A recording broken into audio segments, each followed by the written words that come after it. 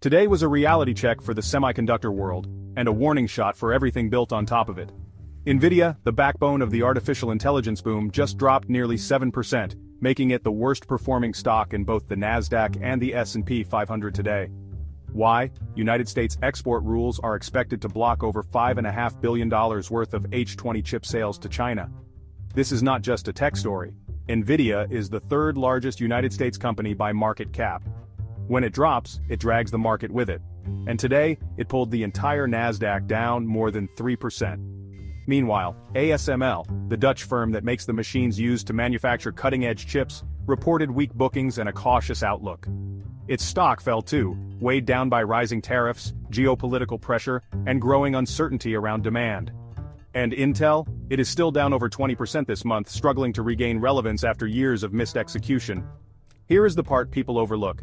These chipmakers power every layer of the infrastructure economy, from artificial intelligence and cloud to transmission systems and smart grids. When chip supply chains break down, so does everything else. The bottom line? The volatility in semiconductors is not just about stock prices.